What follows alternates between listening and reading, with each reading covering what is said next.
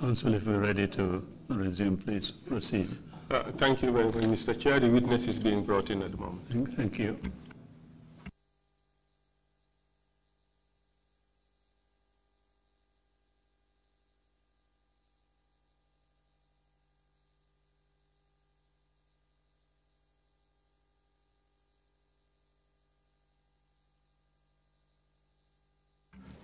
Welcome back, Mr. Sambu.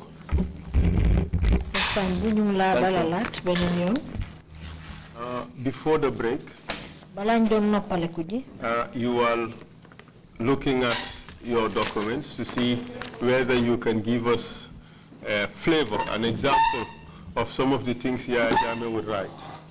Balanjon no pale ko don setti sa bir kayiti ndax diñ ci mëna gis dara lo xamne diñ ñu ko mëna won ci mbir yo xamne Yaya Jammeh daan ko bind ci ron kayiti ngeen ko daan yob. Go ahead, please. Yes, sir. Wow.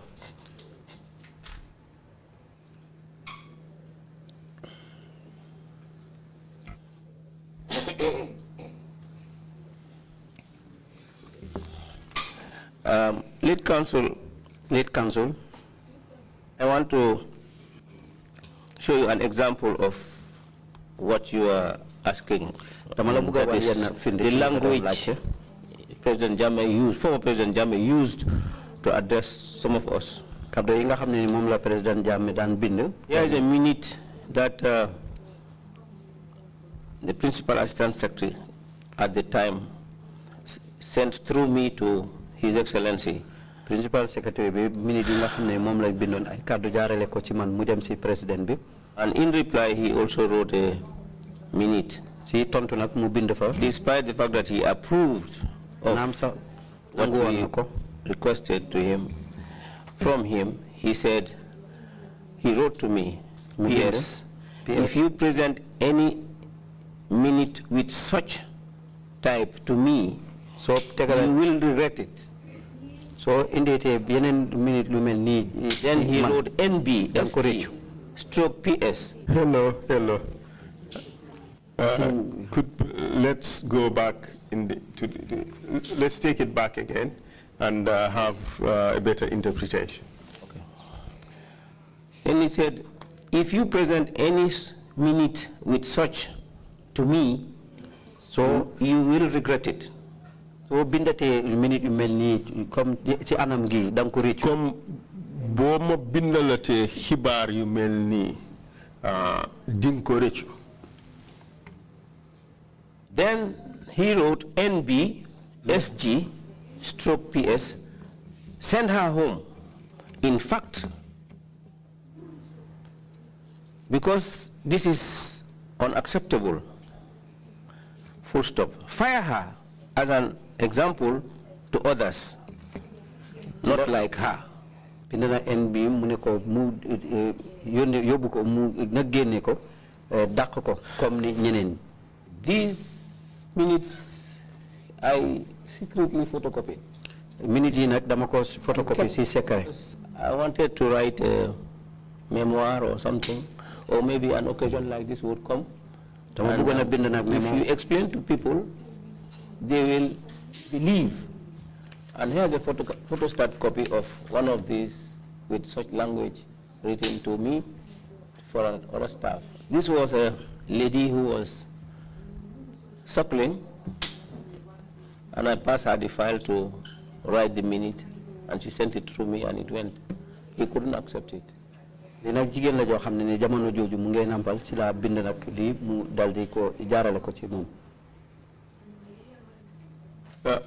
Please let me take a quick look.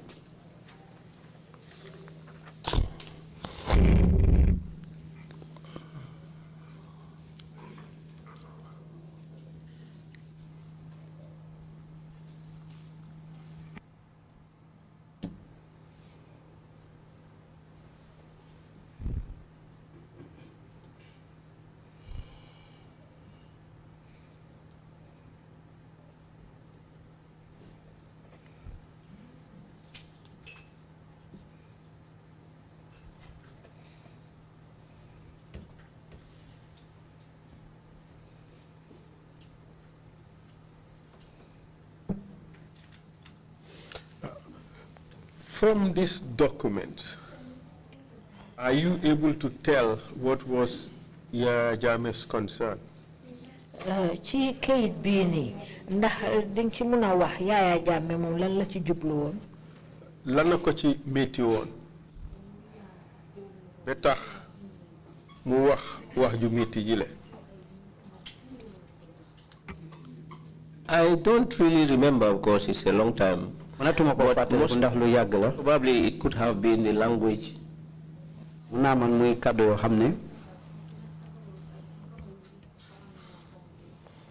Well, says here that Your Excellency's kind attention is being drawn to folio 30 and minutes 27 and 28 on file in relation to search and rescue exercise. Mattered Ensign Kana Konili. I don't know what Mattered Ensign Kana Konili means. Maybe Kana Konili is not English. Maybe it's either an acronym or just a name that is given to the search and rescue operation. But take a look at it again. Maybe you can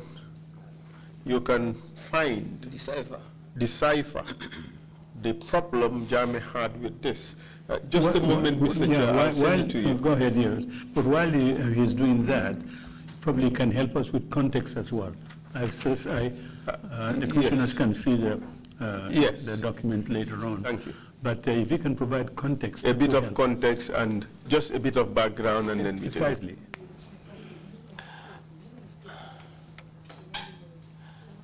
This was supposed to have been a search and rescue exercise. With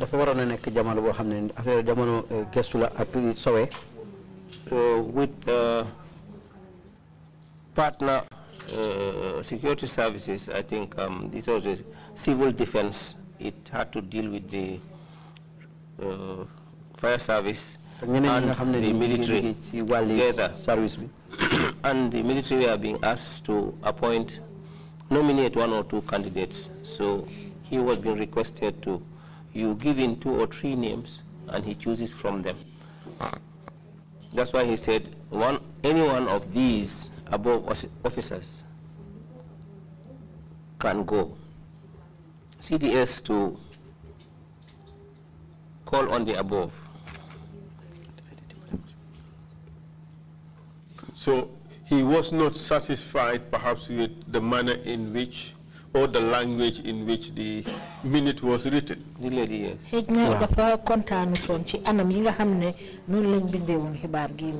I should think so, yes. I remember.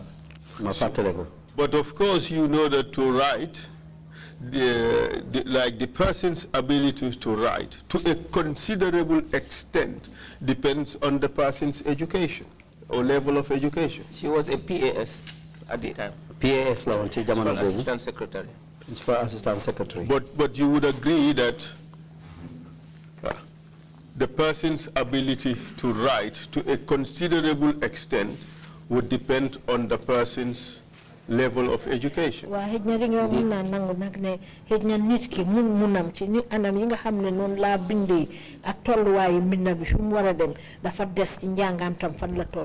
Indeed. Well, and would it be fair to say that Yaya Jammeh expected a very high level of writing and reading skills? You correlate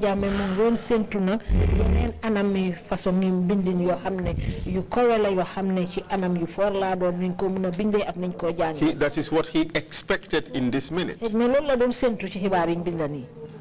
This was a very simple minute. So it didn't implicate any detailed issues as PS or DPS. You don't want to involve a PS to write any complicated minute. It was a few lines. Well, we are talking about Yaya Jammeh's expectations. You told us that when you write something, he would check your commas, your punctuation, and all that. So he expected a high standard. Yes, indeed. ñu ngi wax li nga xam ne moom la Yaya Jammeh doon séntu parce que ci gannaaw tuuti wax nga fi ne boo ko bindalee dara dina seet anam yi nga ko bindee fa nga dalee fa nga ekkatee xëj na moom tam yu mel noonu la doon séntu ci xibaar yooyu ñu bindoon. mu ngi doon séntu mun na binda bu kowe ci ñiy liggéey ci nguur gi. Loolu am na. That's what happened. Loolu am na. But the fact of the matter is, isn't that really foolish? Considering the fact that the recruitment policy of government at the time signaled the very opposite.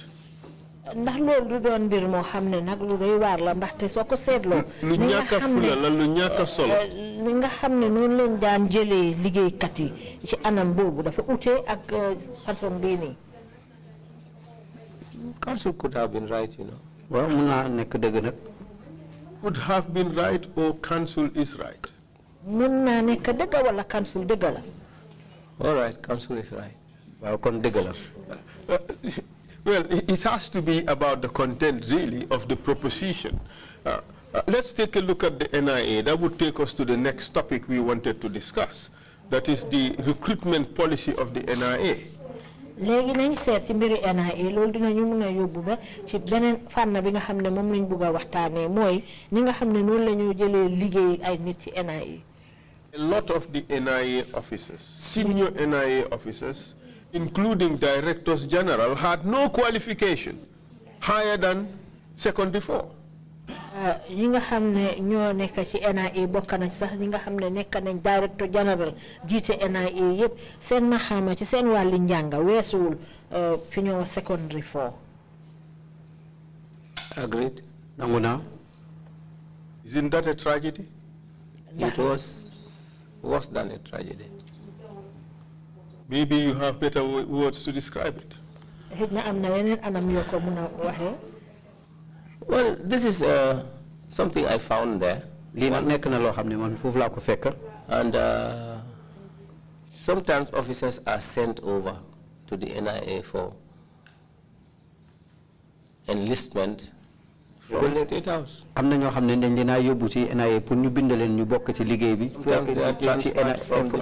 Allow for the interpretation to complete. Sorry. Sometimes they are moved from the police or the military.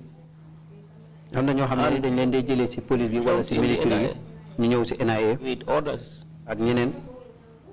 NIA is the institution we have seen where the security guards are promoted all the way to director. NIA rek mooy liggéeykaay boo xam ne ñi nga xam ne ay security guard la ñiy garde sax dinañ jël yokk seen maxaama ba mu koome ba tollu ci place directeur. That was not during my time. Loolu nag du ci suma jamono. It used to happen. Waaye daan na It has happened. Am na. But this is supposed to be an intelligence institution. lii dafa war a nekk liggéeykaay boo xam ne ay ñu xerañ la war a doon. This is supposed to be at the heart of government. lii dafa war a nekk loo xam ne mu ngi ci diggi xoli nguur gi. Doing some of the most sensitive intellectual work for the government. ñoo xam ne ñoom ñooy def liggéey boo xam ne liggéey bu jar a bàyyi xel la ci nguur gi. jig liggéey xam-xam bu rëy pour nguur gi. wherein information is gathered in the most unconventional ways and analyzed, and out of which policy decisions are taken to advance the government. Isn't it that's what it's supposed to do? It is. li ma wax mooy ne liggéey la boo xam ne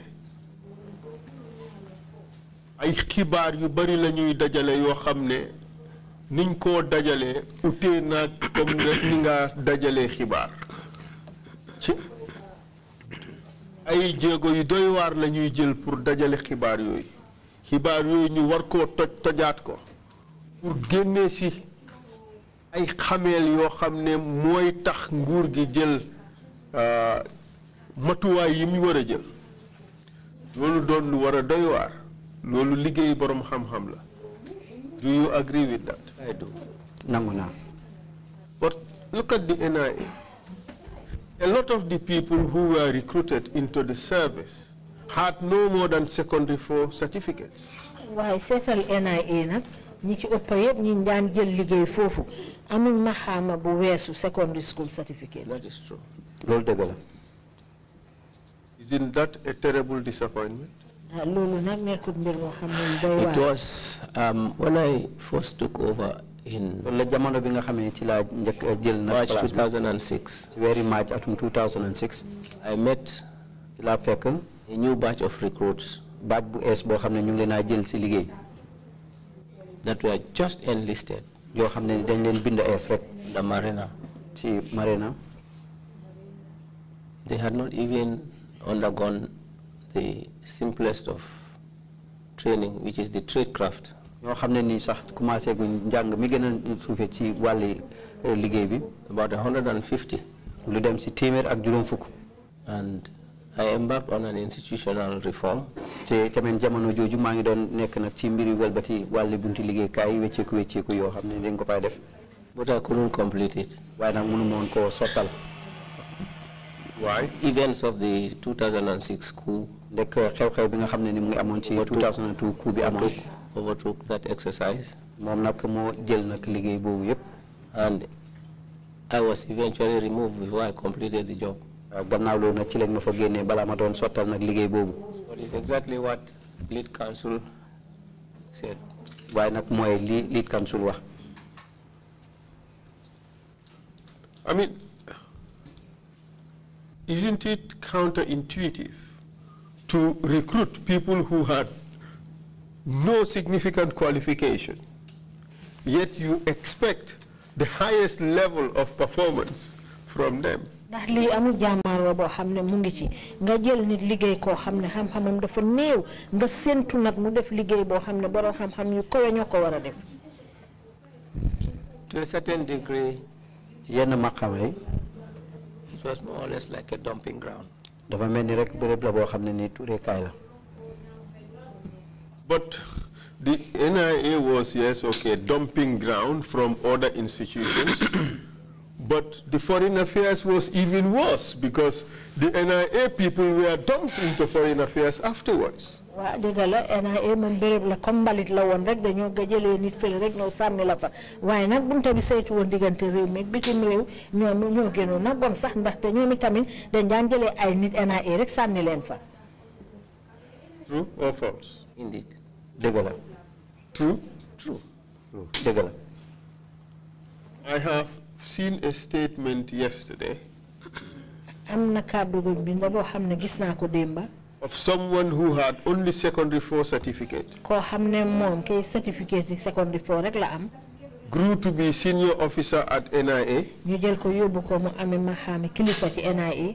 And moved to Morocco or Taiwan as counselor and head of mission. ñu yóbbu ko Morocco ndax Taiwan def ko counselor mu jiite ña nga xam ne ñoo fa teewal réew mi. I know. What would you say to that? loo am pour wax ci loolu. Successive DGs yenn DG yi nga xam ne ni sottal nañ. picked up their boys dañuy jël seen nit ñi. and relatives ay mbokk. and sent them to foreign affairs dal di leen yóbbu nag ci yenn foreign affairs ci bitim réew. for eventual posting pour nag ñu dal di fa liggéey. as a NIA liaison officer in the embassy. ñu dal di fa toogal NIA ci embassy boobu. There's a provision to post an NIA officer in am na nag most of the embassies. bu jëm ci wàlli yóbbu ay NIA ci embassy yi. And the budgetary allocations are independent from that of foreign affairs. te tamit nag li nga xam ne mooy pay wañ ca war a génne du bokkut ak. Drawn from the NIA's budget. ñu ngi koy génne ci njëli NIA bi. So this is why they send their people. They rise up, and when you go, you send somebody to an embassy. Our embassies most of the time are understaffed. tamit boo jëlee ay nit yóbbu leen ci embassy ñaare dañ dee manqué liggéey nit. At the end of the day, ci mujjantal gi. the liaison officer is the one who is left there. ki nga xam ne ni moo fa teewal NIA moom lañ fa mujjee bàyyi. Rather than post somebody new from Foreign Affairs Banjul. ni jëlee koo xam ne nii mu ñu ko jëlee foreign affairs ci Banjul. A liaison officer is just automatically elevated. Ki nga xam ne moo fa toogal NIA bi moom dañ koy ekkati rek aj ko ca kaw. So in a sense, the position of a trained diplomat bon nag place ki nga xam ne diplomate la buñ jàngal, who under the general orders must have a minimum qualification of bachelor's degree. ko xam ne ci ni mu war a demee war naa am maxaama lu mu néew li ñoo wax bachelor's degree. Is now given to a secondary four holder. léegi ñu jox ko koo xam ne xam-xami secondary four la am. From the NIA. bàyyi ko NIA. The irony here is, lead counsel, I won't hide it. lépp bi nekk fii nag duma ko nëbbu. I've seen it. Gis naa ko. You send a liaison officer to Senegal. nga yónni koo xam ne nii moo fay toogal NIA ci Sénégal si embassy bi nekkee Dakar. Like you said, he is comme ni nga ko waxee. a secondary four graduate. mu ngi maqaama mu ngi toll rek si secondary four. Doesn't even have a command of the English language. koo xam ne ni làkk anglais bi sax setut ko. Let alone French. mo ni kii sax làkkam Sometimes français. he's not good in English, in Wolof. déggu Wolof. And you post him to Senegal. nga dal di ko yóbbu ni dëkk bu mel ni Sénégal. What do you expect of that guy? loolu séntu ci kooku. And invariably, te itamit. even whereas the DG who posted him there has been changed, te itamit bu fekkee ne directeur bi nga xam ne moo ko fa ebal sax dal dinañ ko wecci. you can't touch him. mënuloo koo laal. Why is that? lu tax doo ko mën a laal. I don't know. Various. Of course, Mr. Sambu, you do. maa xam. It hasn't happened in Don't. time. You cannot hide behind I don't know. Call a spade I will and not speak hide. it out. We are coming. mooy ñu ngi ñëw. I won't hide. du ma nëbbutu. You can be rest assured, lead counsel. danaa la gaaral. Thank you. See, call it as it is. Why can't such people be touched? waxal wane rek mbir mi ni mu demee rek. lu tax duñ leen laal. The affinities. The affinities. What affinities? Sometimes. These things are not in the abstract. Sometimes family. léegoo léegi benn njaboot gi. Family, yes. You just mentioned tribe. Tribe? No, I didn't mention. No, not yet. In your introduction to the issues to be discussed. Okay, yes. Tribe. That's an inference to that. And sometimes friendship. ak beneen xaritoo bi. But then with the frequent changes in leadership in the NIA, ak change wecciku yi nga xam ne ni yomb na lool ci bunte NIA nothing bi. was permanent. amul dara loo xam ne ni dana sax. And so deployments, transfers, and so on, di ko loolu nag toxal yeeg ak ended up jumbled up. danañ leen di mujjee jaxase. There was real need for institutional reform in that place. aajoon na lool pour ñu am wecceku ci buntu liggéeykaay boobu noonu. But then with the interference from above, waaye nag jamono boobu tamit kàddu yi nga xam ne ñoo jógee ci kaw.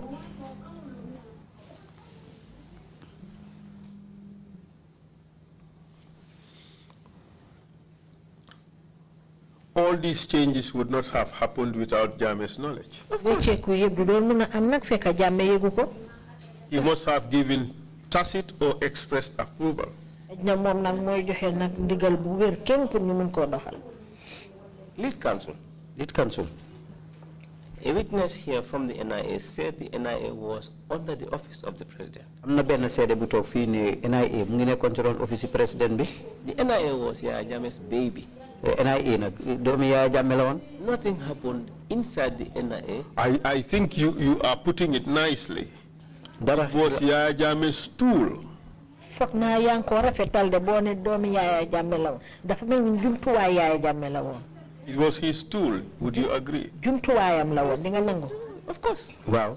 In fact, from day one, it was his tool to perpetrate the worst human rights violations against Gambians. ndax sax mooy woon jumtuwaayam boo xam ne daf ko daan jël pour yàq ak yelleefu doomu aadama fii ci Gambia. Could you answer now? Yes. waaw. You agree with that? Of course, I agree. nangu naa. And let's talk about when you first entered the NIA and the violations that happened very early on. léegi nag ñu wax ba nga njëkkee commencé dugg NIA ak li nga xam ne moo di yàq yelleef yi nga xam ne moo fa doon xew gannaaw bi. Of course, we take cognizance of the fact that the NSS moved into the NIA. dinañ bàyyi xel nag ne ñoo NSS ñoo wëlbatiku dugg ci biir NIA. And at the outset, you were director of administration and finance, isn't it? Director of administration and finance. Yes. Even from that early on, the NIA was used as an institution to torture people in order to get what Yaya Jammeh wanted. Ndaxam sax ca ndortega NIA dañ ko jëlon rek def ko jumtuwaay boo xam ne dañu mbugal nit ñi di leen mitital pour am rek ci ñoom li nga xam ne moom la Yaya Jammeh soxla ci ñoom. True or false? Dëgg la wala déet? Dëgg la.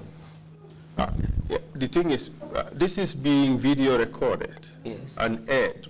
If you answer out of turn, your answer would not be captured because the camera would be focused on somebody else.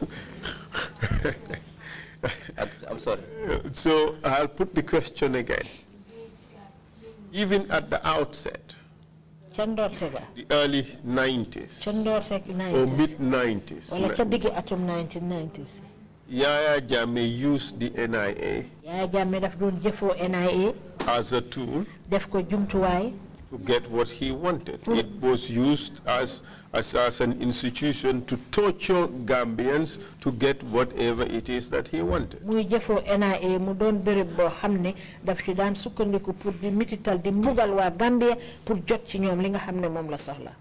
Is that true or is it false? Wow, dëgg la. May I comment? May I elucidate? Please go ahead. Lead Counsel, the primary function of an intelligence gathering institution Lead Counsel, intelligence institution is to gather intelligence. Look into threats against the state.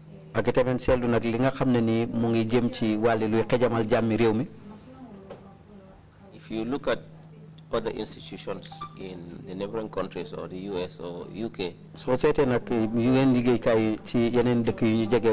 United States wala ci UK bi, you will find out that they have adequate independence. Da ngay gis ne dal ñom wëruñ ci kenn. But in the case of the Gambia and the NIA, waye nak su ñëwé ci mbiri Gambia ak NIA bi, what French will call instrumentalisation. Li French dawa instrumentalisation. Use, like you said, as a tool. The institution.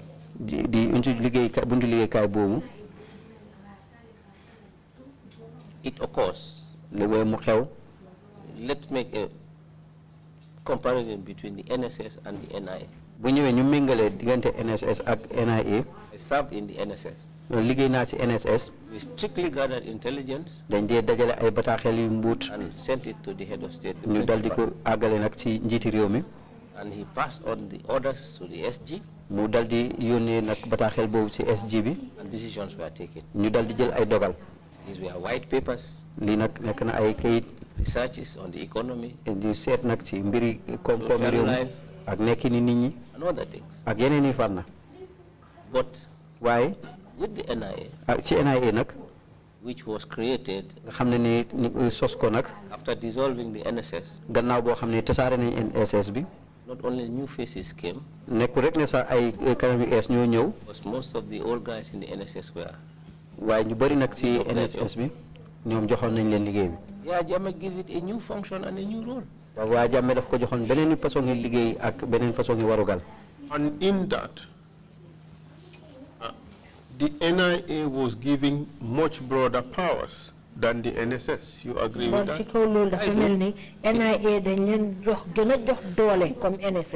Decree 45. Well, Decree 45. And no longer was the NIA limited to looking into things that affected the state. The NIA was now given powers to look into things that affected private individuals who resided in the country. No,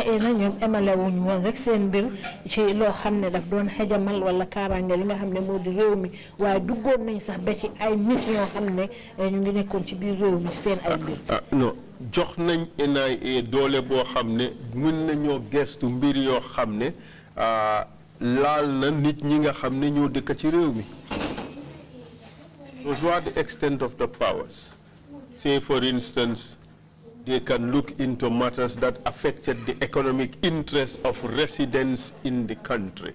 Residents in the country is the word that was used generally in the legislation throughout. Do you agree with that? I do. Wow, namuna. And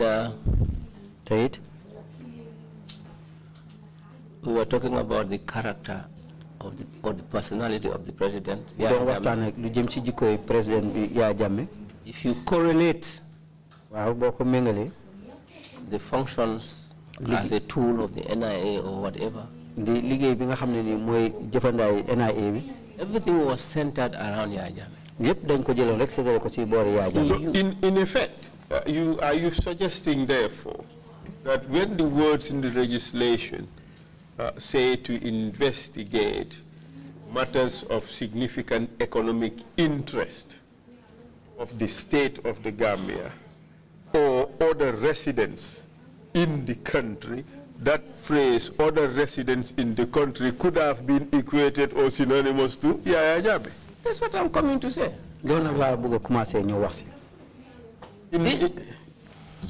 Proceed. This was somebody who was, excuse me, so self-centered. He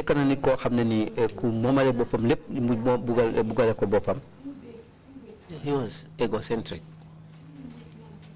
to a level whereby the security, threat to the security of the state was threat to his life, threat to him, threat to his family, threat to his properties. And he directed everything towards that. Somebody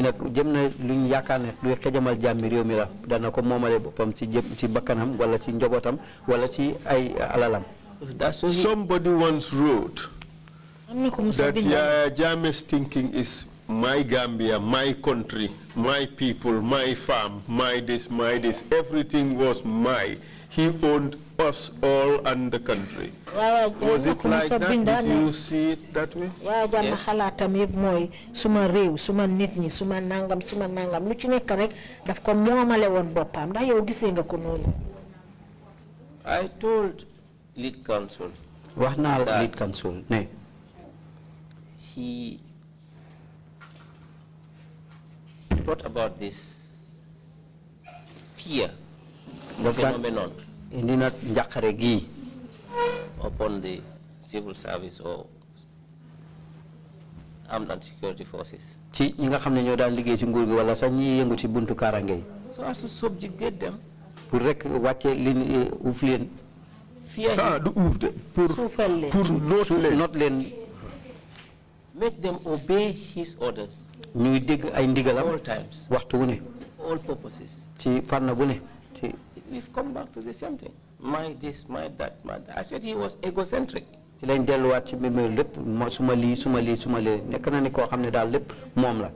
give you an example? Yes, please. A former ambassador of the United States to the Gambia, Pamela Ann White, ambassador America Gambia, Pamela Ann White, requested to pay me a courtesy call in my office. Office. I directed her to write the necessary note verbal to Foreign Affairs and they will forward it to President's office. Foreign Affairs office of the President. And naturally Foreign Affairs, President's office would forward it to me. When the note came, he saw it. He approved, of course. But with a note, footnote, that the SG should be present at the meeting. I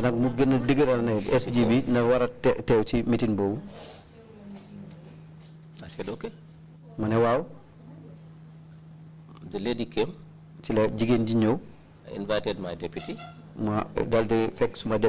Invited my principal assistant secretary to take notes. And the SG sent a representative. After the normal diplomatic niceties, we went into business. She proposed assistance, of course, training packages and all that stuff to us.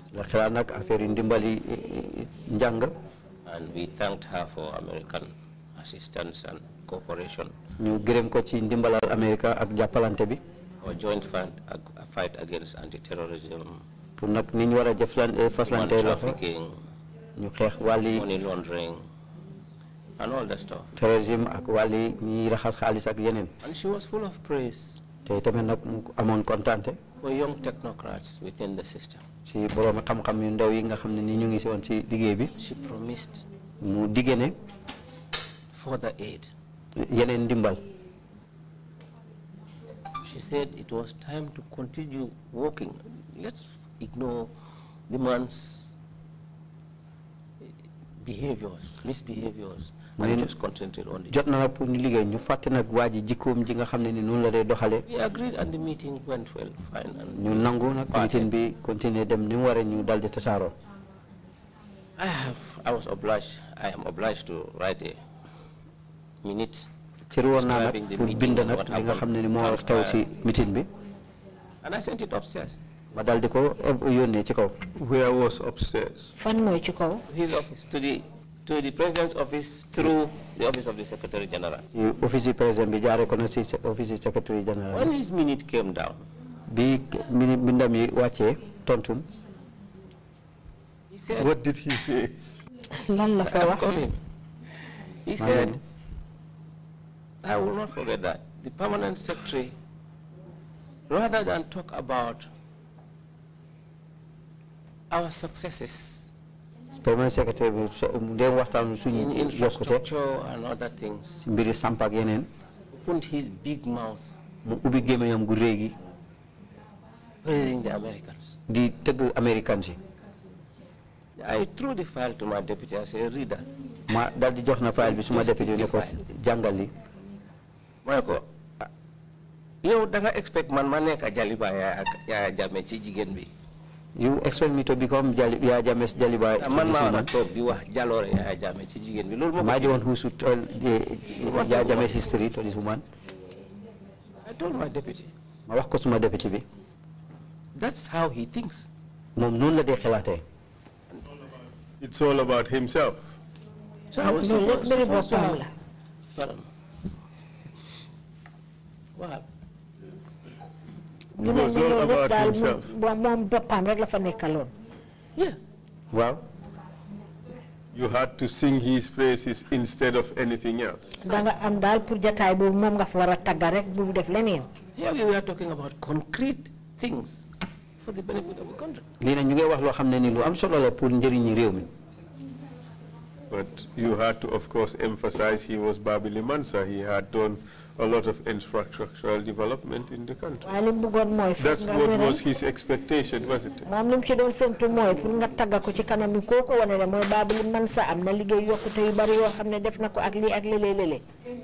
But the civil service were all basically reduced into sycophancy.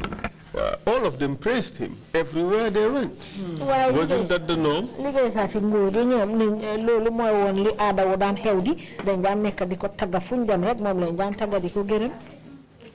Woe betide you if you don't do it.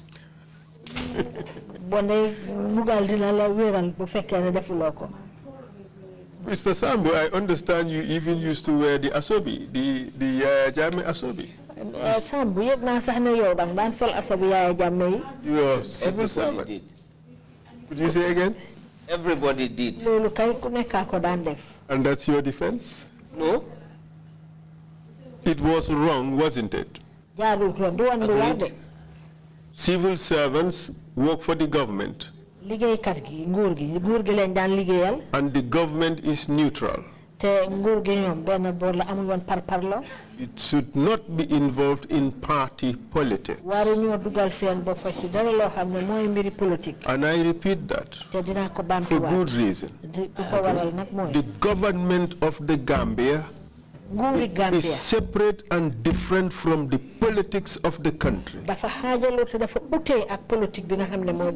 Civil servants must not be involved in the politics of the country. You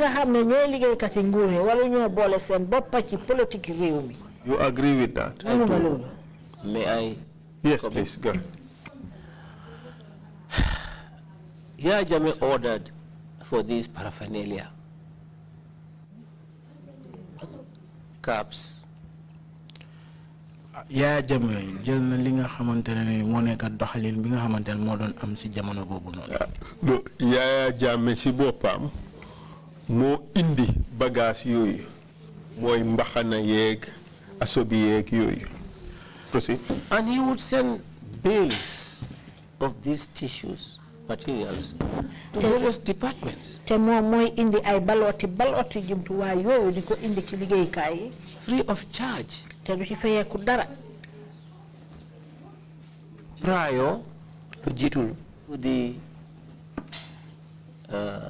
arrival of the date of whichever festivity it was.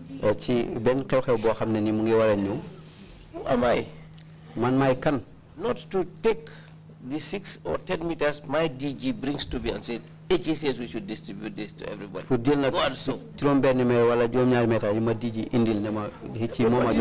you could cite the general orders to them.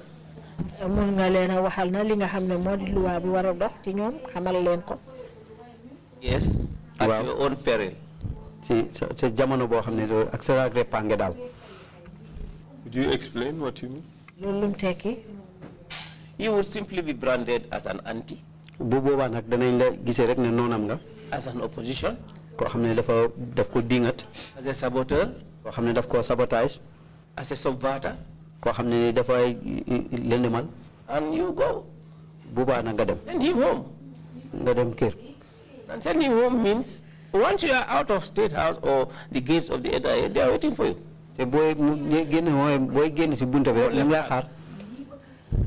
To take you where? Where the Akos will say combo left hand. Combo left hand. Hotel. No, let's be frank. Apart from that, we've all seen what used to happen in Congo Kinshasa with Mobutu Sese Seko. Congo with Air Dema. Everybody will wear all these paraphernalia and be dancing at the airports and everything. This is the norm in Africa. It's African democracy. It's bad. We know. It's wrong. It is Gambian tragedy. This is what we are talking about. Accepted. Accepted.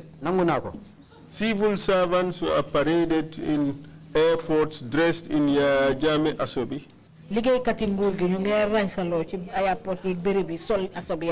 But lead counsel. Lead counsel. I beg. Apart from agriculture in this country, the government is this, and the civil service is the biggest employer. Every senior civil servant has about 20 mouths to feed in his house. Top of the village. Who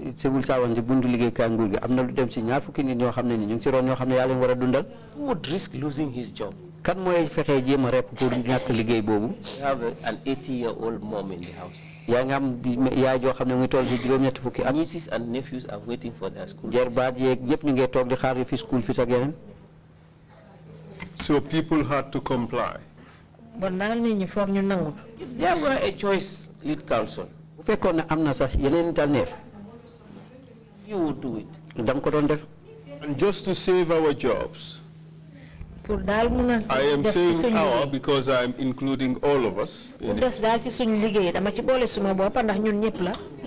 save our jobs, we had to accommodate Yaya Jammeh to be a dictator.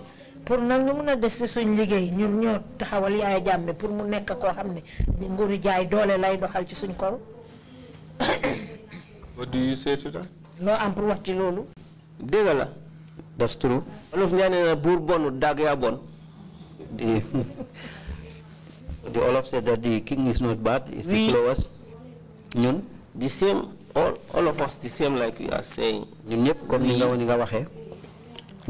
Are the same people mingling among ourselves, and then go behind each other's backs and go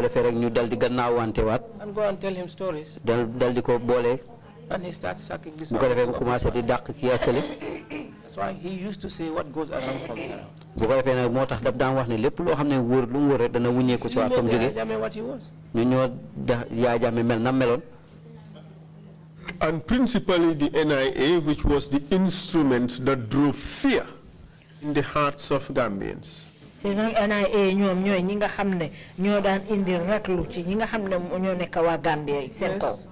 Wow. And the first test, or rather the second test to Yaya Jammeh's authority was the attacks at Farafenni barracks. Do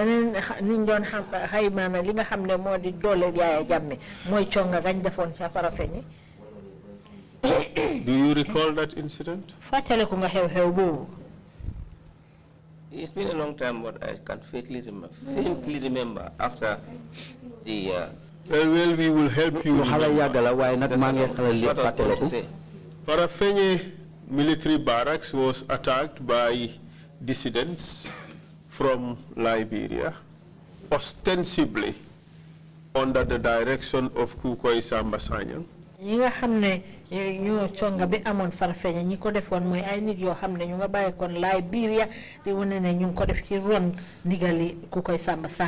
That attack on our security forces culminated into the killing of a few Gambian soldiers. I should say many, in view of the size of our armed forces. Some put the number at 8 soldiers were killed at Farafenni. And some of those attackers were captured. Balo Kante, Yaya Drame, Omar Diouf was it Damfa, I think, Omar Diouf Damfa. Those were captured, I think Suleiman Sarr as well. Yes. They committed the crime of treason. They committed murder. Very serious crimes against the state. And we all condemned that attack. You recall that incident? Criminal as their conduct was, the perpetrators had rights that were enshrined under the Constitution of the Republic. You agree with that? I do. No. And no matter what they did, they ought to have been processed according to law. You agree? Tell us what happened when they were brought to the NIA for investigation.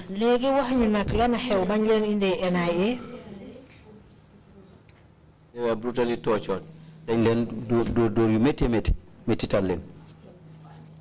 Tortured by who? Well, you had some soldiers were there. But they were in the then investigation department of Who did the torturing? Well, I think the investigation department was led by Fode Barry. He had assistants. Lamin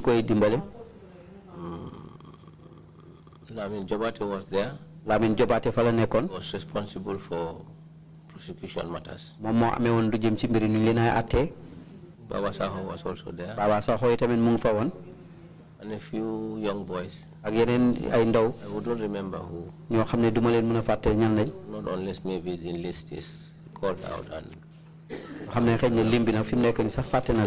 Salmina Drame, was he there? yes. Wow. These were members of the investigations unit.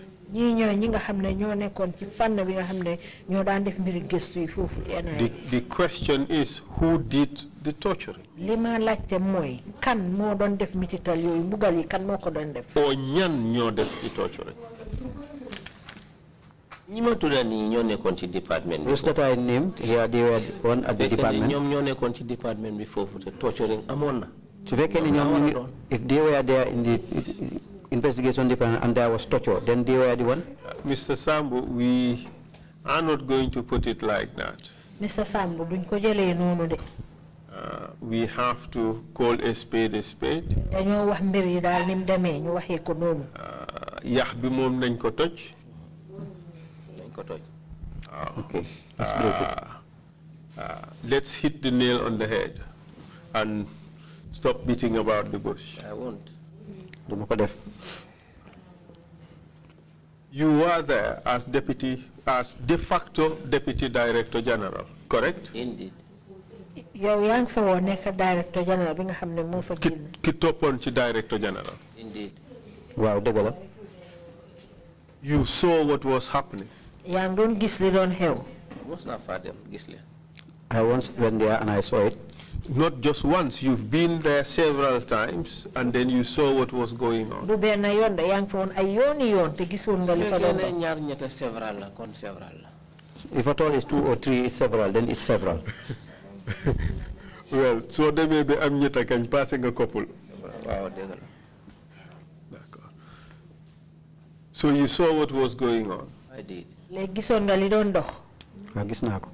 These people were tortured by your colleagues. Indeed. Wow. Who are they? For the body, as I said. For the body, comme ni ma ko waxé. Baba Saho. Bate. Jobate. Which Jobate? Lamin. Otherwise known by what other name? Babanding lañ ko gëna xamé. And I think you mentioned another name, I can't remember. I mentioned Salmina Drame. Yes. Was he there? Salmina Drame la the whole team was there. I wouldn't remember everybody. But the question is, was he there? He was. Did he participate in the tortures?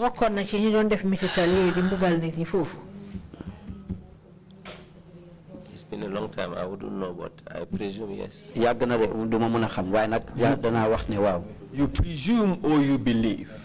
Yes, I believe. How about Jim Drame? He was part of the team. Part of the torturers? Well, if the others tortured, I don't see any reason why he wouldn't.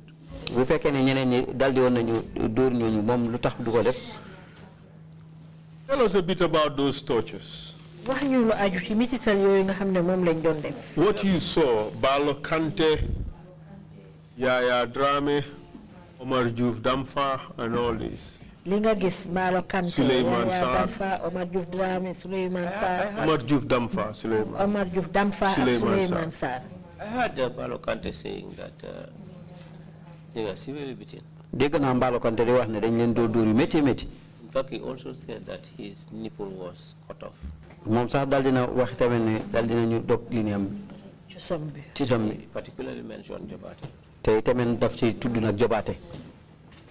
From what you heard Bale Kante say, did you notice any lie he said?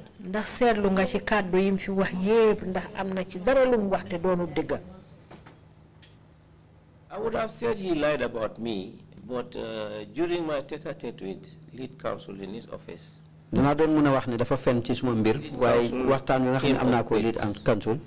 reminded me, and I agreed with lead counsel. Yes. Definitely,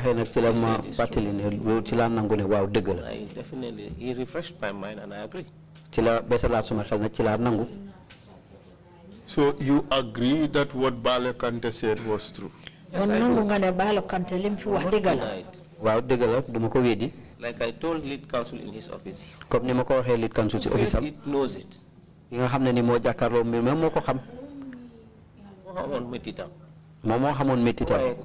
knows what pains him, so whatever he said is true. I will not deny it. Balo Kante suggested that you came in, you saw him and the others being tortured, And you did not say or do anything to stop it.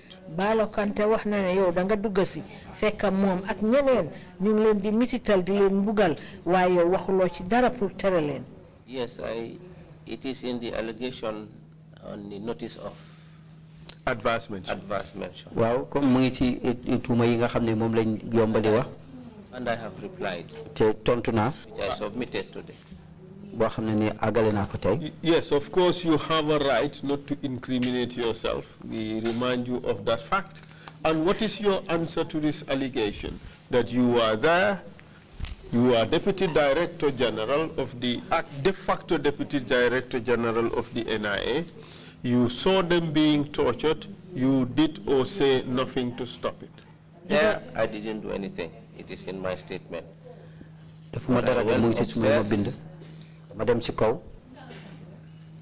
If you answer out of turn, it may not be captured. Sorry. Yes, could you respond now? There, I did not do anything. But I went upstairs and called the attention of the boss. Those down there were not under me. They are under the big boss, Sambaba. When I called his attention, he looked at me and said I was a coward. The irony of this whole thing, Mr. Sambou, is that some of these witnesses seem to suggest that whenever you go there, the torture against them seems to intensify. ñi nga xam ne yëpp ñoo fi joxe seen seede liñ fi wax mooy ne buñ leen dee mbugal di leen mitital noonu yow saa yoo duggasee rek mitit bi dafay gën a tar. What do you say to that? loo am pour wax ci loolu. That's the 5th issue on the adverse mention. Even for Balo Kante and others, that is the suggestion. In fact, they suggested a little more than that, and I'm building up. I'm giving you the opportunity to respond to these things.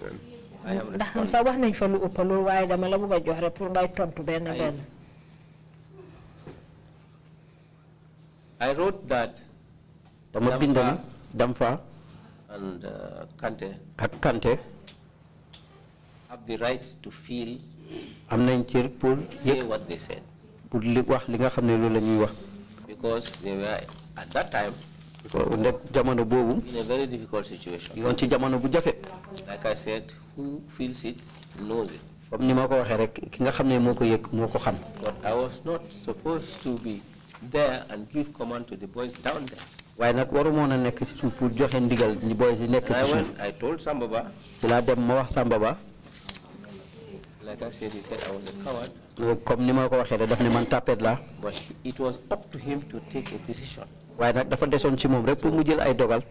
to what I raised or as to because he was the boss. But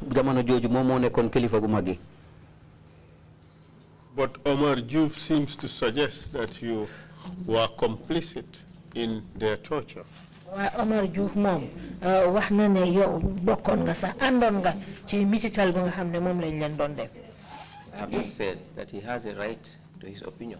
Waaw comme ni ma waxee rek is either subjective or objective. Nek na ko xamne ni amna cër ci li nga xamne ni lool moy xalaatam ak li muy wax on the perspective of the individual. Des na rek ci li nga xamne non la ko waxe mo xam nak the information the commission received is that whenever you show up in the torture room you would say nasaf de nasafa saf. Xibaar nga xam ne moom la fi commission bi jot mooy ñi fi wax yi wax nañ ne yow daal saa yu leen di mbugal di leen mitital boo duggasee daal dangay ne na safa saf rek. Those that knows Harry Sambou, he is not that type of person. We have seen quite a lot of characters before this TRRC. Did you or did you not say that? I don't think I said it. No, I didn't. I don't want to tell a lie. I did that. It means you are not sure whether you did or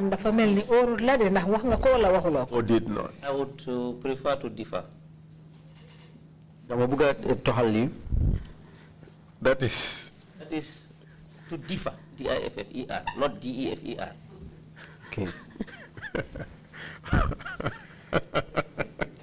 I cannot defer the answer. Well, to defer it means to push it aside, not to deal with it now. So to defer means to not agree. Yes. All right. So you do not agree? I do not agree. Well, what don't you agree with? The question is, you said that you're not quite sure. I can't recall the exact words. You said, I think not. I think those were the words you used. At the end of the sentence. So because you think not. At the end of the sentence, lead counsel, I said no. But no matter how it is packaged, it suggests that you are not sure. But I've just said no, I don't agree. What don't you agree with? I have just told you that the Harry Sambou I know is not like that. Well, we all thought that the people who were recruited in our National Intelligence Agency were not like that.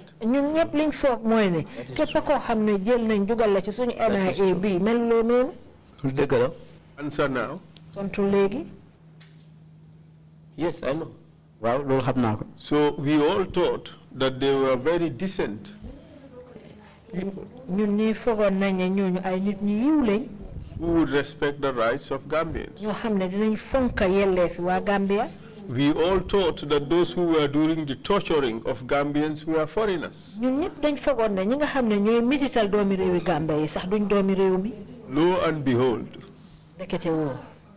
these are our own brothers who were torturing us. People have different backgrounds. Different levels of home education. But you would agree that it is really disappointing and abhorrent that it was us who were torturing one another. Do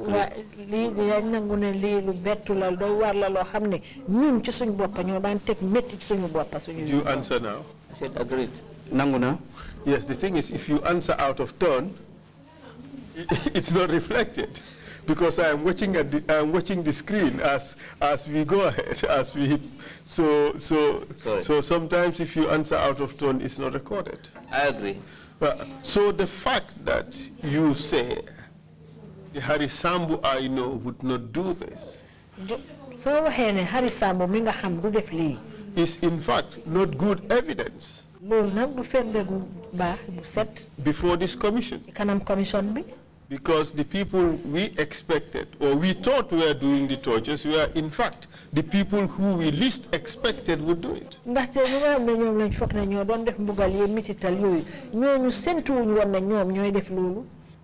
If you look at it, amongst the torturers you have mentioned, let's take them again, name them one by one. First person, Fodebari. Second person, Baba Saho. Third person, Lamin Jabate. Fourth person, Salmina Drame. You have a similar background to Baba Dinding, Jobate. Legal training, social welfare, NIA.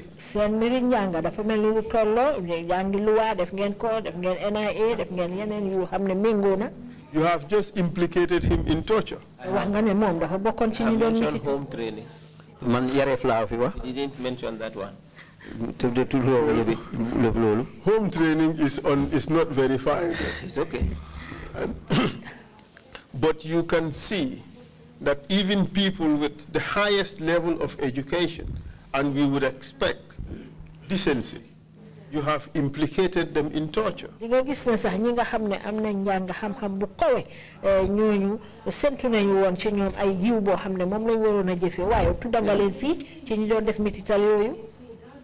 One, I am not the only one who implicated them. I'm not the first one to have done so. Of course, we take note of that. you are corroborating the allegations of other people. Just like others are corroborating the allegations of others against me. It therefore behoves you to accept the veracity of the allegations against you.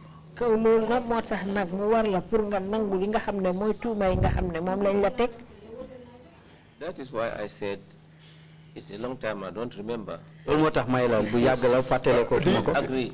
isn't this convenient, Mr. Sambu? I don't agree with him.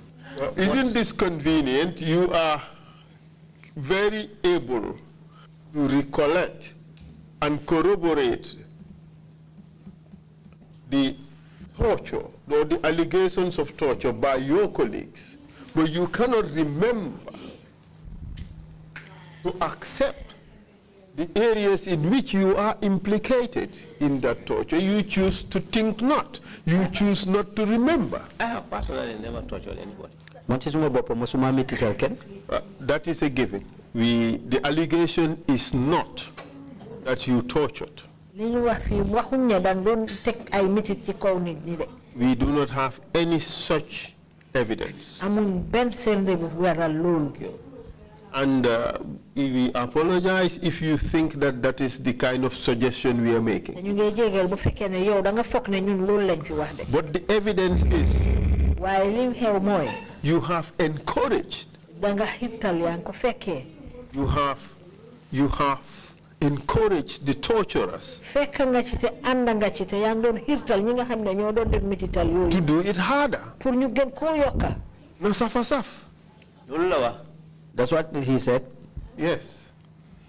That's what he said. And he who feels it knows it. Yes. I wouldn't agree with him on that. But this is the issue here. You are able to recall quite vividly when your colleagues did the torture, but you cannot recollect when you encourage those same colleagues to do the torture. It's like self-preservation. Wali dafa melni da nga tan dal mën nga fateleku say natango ñom bugal ak mitital yi nga xamne ñu ko don tek ñeneen way yow mënu lo fateleku yow mi sa bop fekke nga ko ak la nga xamne mom nga ci def pour hital leen ñu gën ko def men la nga tan li nga fateleku. No, I wouldn't want to self-preserve myself. But no matter, well, perhaps maybe I should just read out the law at this stage. The law for amnesty. Lead counsel, let's draw a conclusion to this. I'm listening. Please proceed. If this is the situation, yes. Not so simple. Okay, yes. We are out for the truth. Yes. We are not out to get convenient truth. No. Convenient arrangements because of the situation. Okay.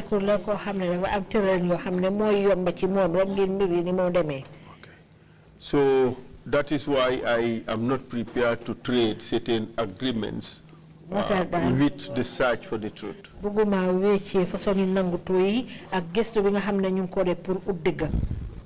Are you accepting responsibility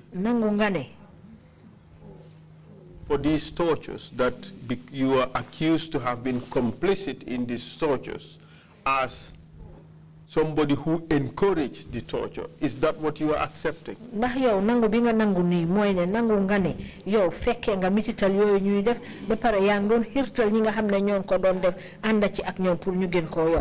as the deputy director who was there went and saw witnessed? Deputy director. What you're asking? These are two things. These are two different strands of responsibility. One is superior responsibility, being Deputy Director General, seeing it happen, you know a crime was being committed, and you did or said nothing to stop, to prevent it. Later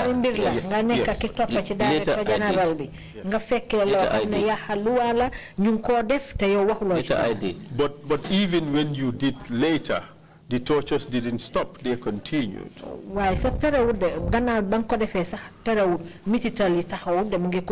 So this first limp, that is responsibility as a superior.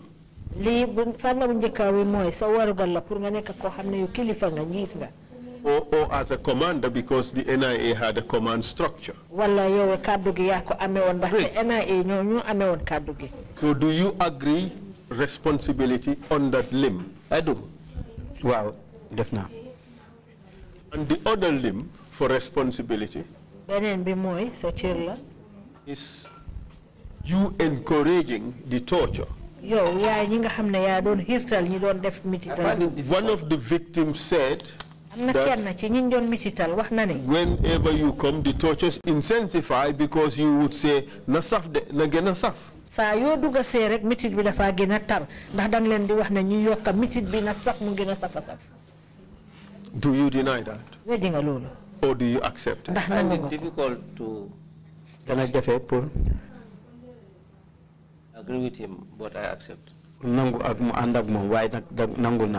accept. The commission will have had your answer, and the commission would draw whatever conclusions that is to be drawn in this. I hope so, but I agree. Mr. Chair, may I proceed? You satisfied with that answer? Thank you. Perhaps maybe, well, it's 18 minutes past 4. Up to what time should I be expected to stop? Because we can't finish today. Mr. Sambou, you want to say something? No, I was just suggesting that we can continue till 5. But let's leave it to the commissioners to decide. Yes. Please proceed. Up to what time do I have? 7 p.m. Well, I'll be happy to go till 7 p.m., Mr. Chair. Please go on a little bit more.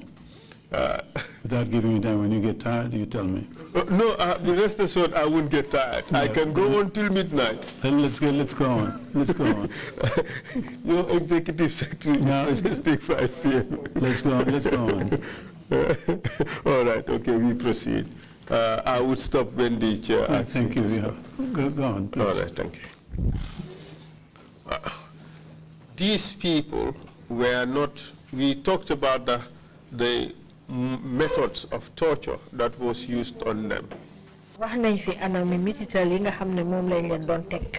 Apart from the beating, could you recollect what other methods of torture was used on them?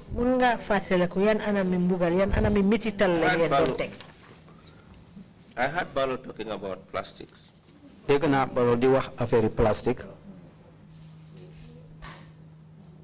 And what about the plastics? What plastic They were being burnt on them. Do you recollect seeing this happen or learning about this happening to them?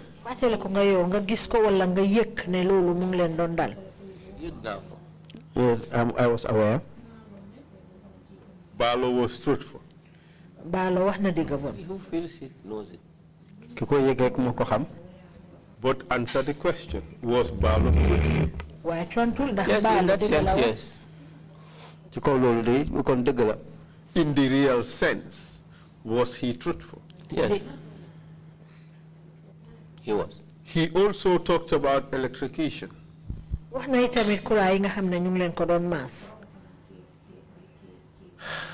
Yes, I heard about it. As far as you know, who did these tortures, the burning with plastic and the electrocution? I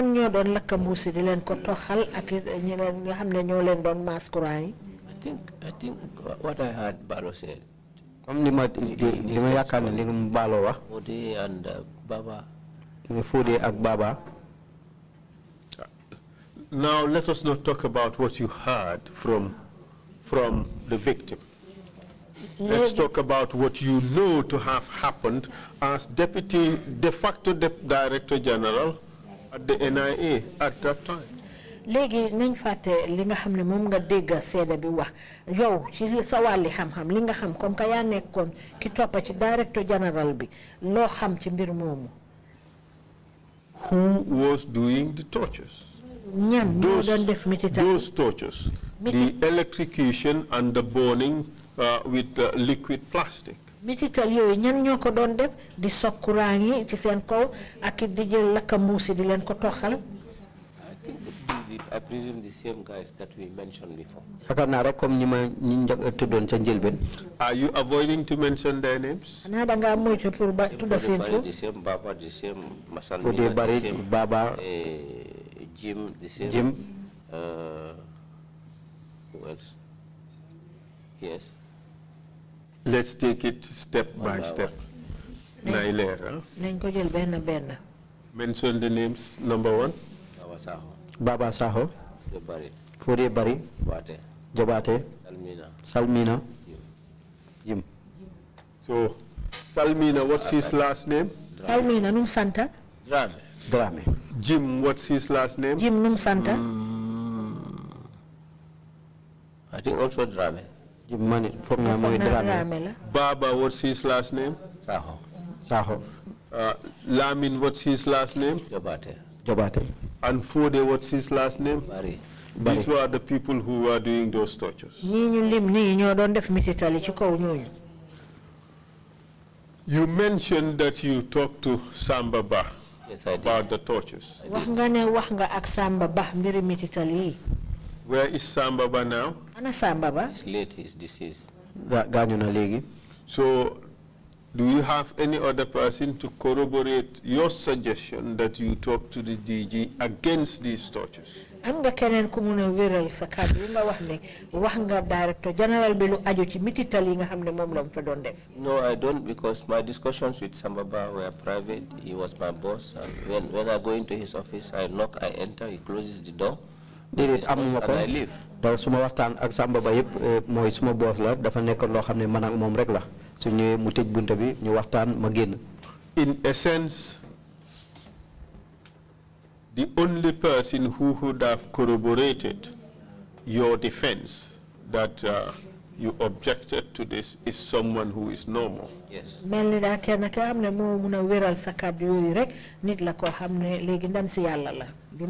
But nonetheless, you accept responsibilities on two limbs of responsibility. One is superior responsibility, the other is encouragement. I do.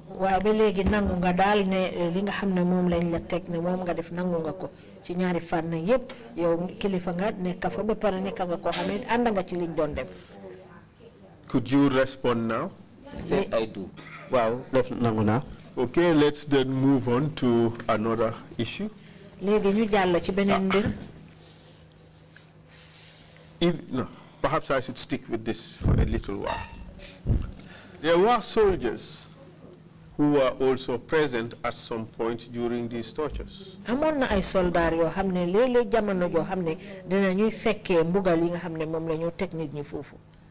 you recall? Yes, some students was mentioned. Wow, some students are to the. Do you recollect him being there? When these rebels were first brought in from Farfenia, all came down to see who they were. And at that stage, these guys were being tortured. Correct? Confirmed. You answering out of thought? They confirmed. Because this is a record that is being kept here. We don't want there to be a confusion as to whether the witness answered or did not answer. Yes, they confirmed. So these people were present, Samsudin Sar and others were present while these rebels were being tortured. Samsudin Sar ak ñe ñu nga téwon jamono yi nga xamné ñu doon mitital rebel yi fofu. Yes. Wow. Good. Do you know whether any one of those soldiers participated in the torture in one way or another? Ndax xam nga ndax kenn ci soldat yooyu bokkoon nañ ci mitital yi nga xam ne moom lañ fa doon teg ñooñu ci nu mën a demee. SAR did. Could you say again? I said I think SAR did. yaakaar naa SAR def na ko. What do you recall him do? loo fàttale ko loo xam ne SAR def na ko. Exactly, definitely I wouldn't recall. Manuma fàttale ko loolu lan la def ndax loolu yàgg na. Had it not been for Mbalo's accusation of me, I wouldn't have remembered. Su duutoon nag Mbalo li ma tuumaal sax duma ko fàttale ko. Did you just sort this out of your memory? Well, I'm reminded. Things are coming back. It's been years. I have to be frank. I have to be frank. Your recollection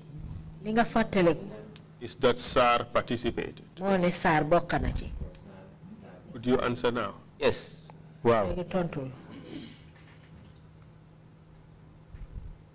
What recollection do you have of what he may have done?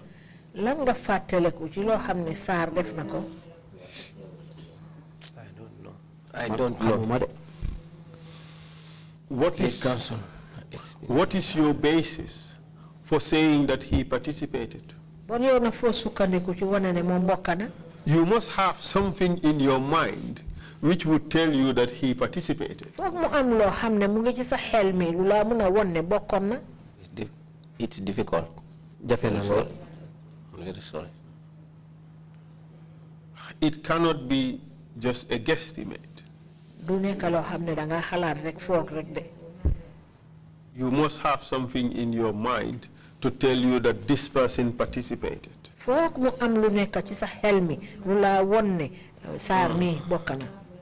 You must have seen him do something in order to be able to suggest that he participated in torture.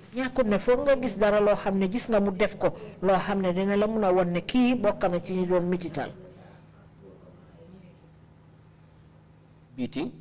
Dore? Did you see him beat? I think I did. You think, you know, you saw.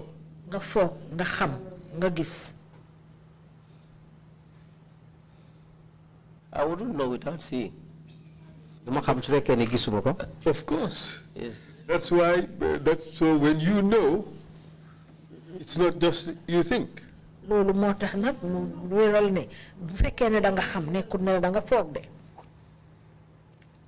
You know.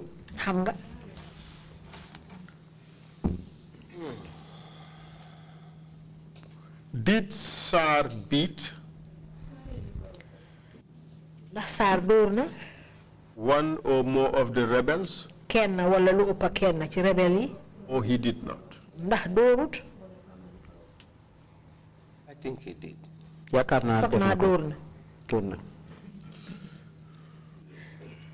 Balo Kante. He said that Samsidin Sar kicked him with his boots. He stamped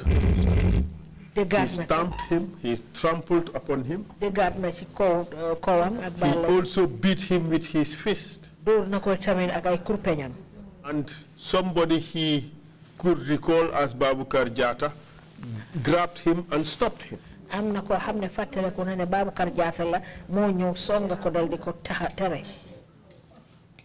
Is Balo Kante lying? I don't think so. Is Balo Kante speaking the truth? I'm inclined to believe. It's very well nuanced, Mr. Sambou. It's very well nuanced. With all those qualifications, what is the truth? no wax ji leerut nañ am na gaaral yuñ ci gaaral yoo xam ne dafa tax nit ki du xam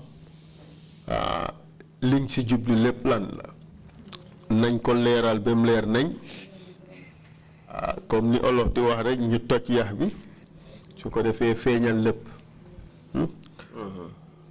Baalo Kante lim wax dëgg la ndax du dëgg. Wana dëgg. He said the truth. Could you answer now? Wana dëgg. Yes, it's true.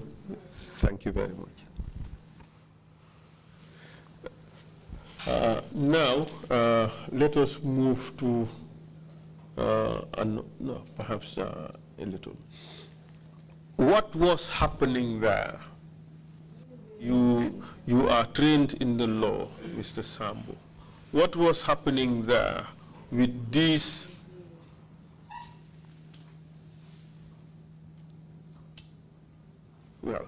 rebels who unlawfully attacked the Marafenye barracks and unlawfully killed some Gambian soldiers?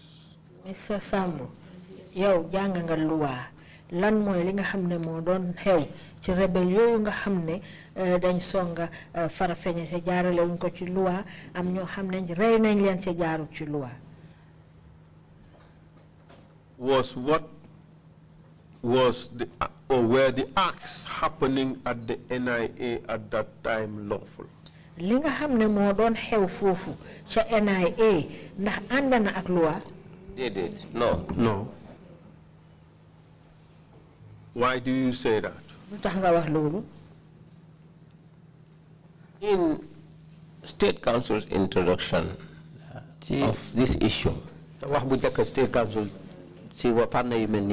he said these rebels' rights were enshrined in the Constitution.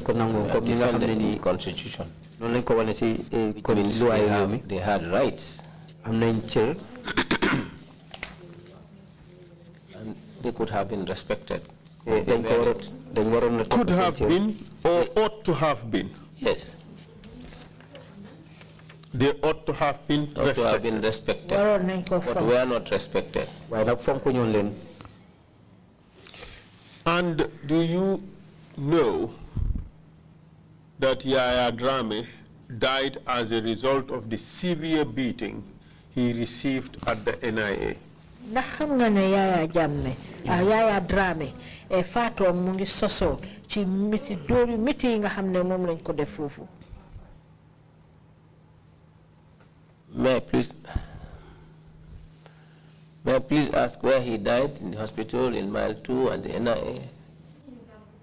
When after which time did he pass away? He died in Mile 2. Mile 2 la dee. Soon afterwards. Can council please let me know how many days, what time, the length of time? I don't know exactly the date, but here I have a human rights a report on, I think it's by Amnesty International. How ma bes bi nak way amna xibaar bo xamne bayeko na ci amé ak yelle fi doom adama yakarna ba tay of 2nd December 1997 ñu ko bindon ñaari fan December 1997 and it's entitled te liñ ci wax moy the Gambia democratic reforms without human rights wéccé ko ci walé doxine démocratie te andalé wuñ ko ak yelle fi doom adama and looking and on page 4 of the report,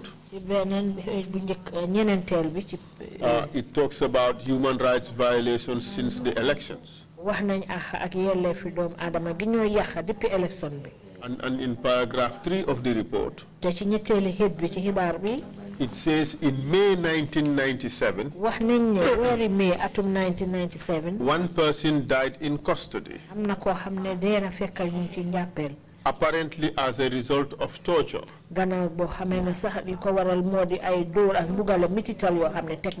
Yaya Drame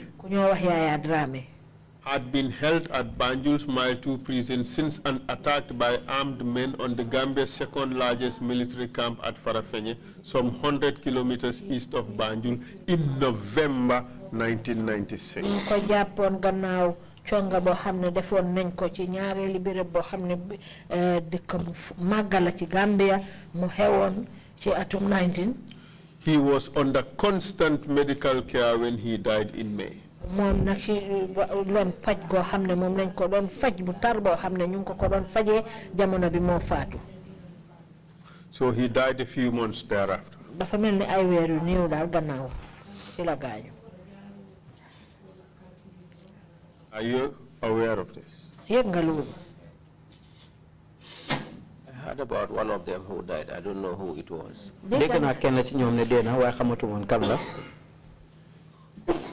Would you say that the torturers are responsible for manslaughter?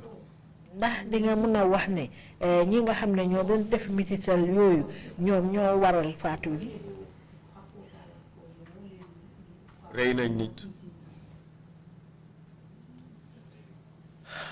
Lead counsel, I'm not a common law lawyer. Lead counsel, I'm a lawyer. I have a background in law, which is non-common law. Well, you did not ask me time just in the blue. You asked me about the time frame within which the person died, because you are recalling from the law that you learned that for there to be a case of murder, the person has to have died within 1 year of the act that caused death. Waling ma laaj ñoonu nak ne ban waxtu digante mitital gi ak ba mo dé diir bi ñaata la toll laajuloo ma ko rek sa xalaati bopp dang ma ko laaj ndi xam nga ne loi bi bala nangu ne loolu mooy sabab bi na nekk na borom dafa war a faatu ci diiri benn at bi loolu tax su ko defee ñu mun a wax ne daf ko rey ci anam bu ñuy ooyee mooda mooy nga faat nit ki fekk nga bëgg koo faatu nga bëgg a jël bakkanam. Isn't lead counsel pushing it down my throat? Lead counsel ni ko yalla ci suma Lord thing.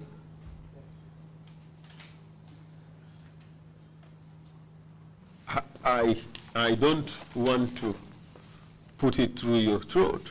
I am just throwing a proposition. It's for you to accept or deny the proposition.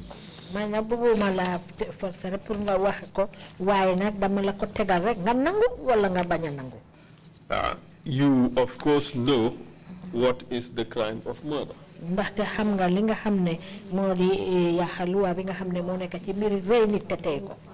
this particular case, I say at least, at minimum, it's a case of manslaughter.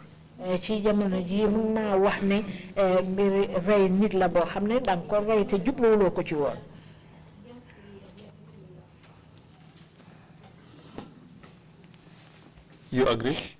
Nangoga.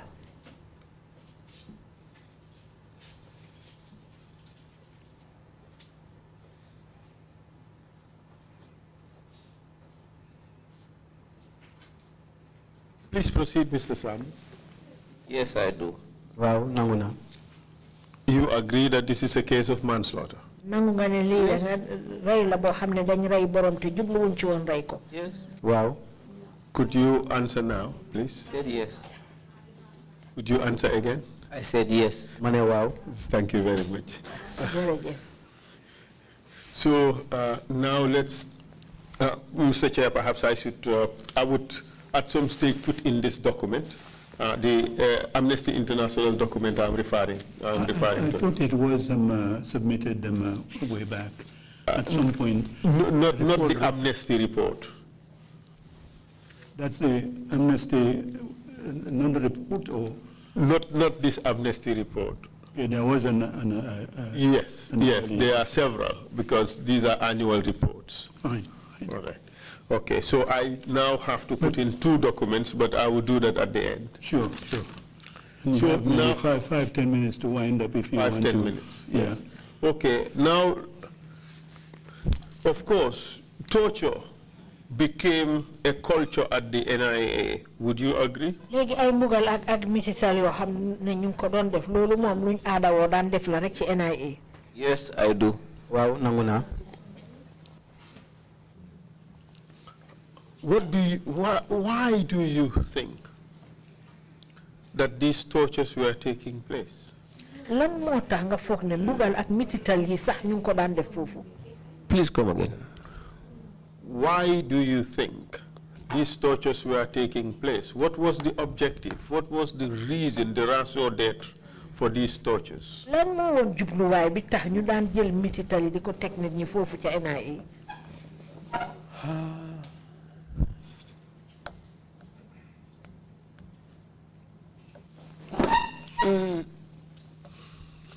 Like I said, comme ni ma ko waxee,